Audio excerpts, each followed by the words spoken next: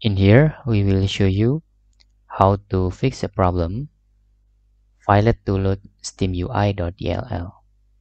In here, we will try to open the Steam. Okay. Try run as administrator here. After you try run as administrator, the Steam will updating and extracting the package. Now, installing the update, and voila, you can see there. Now, the Steam can be opened successfully. And that's all tutorial how to solve a problem file it to open Steam, because file it to open steamui.dll.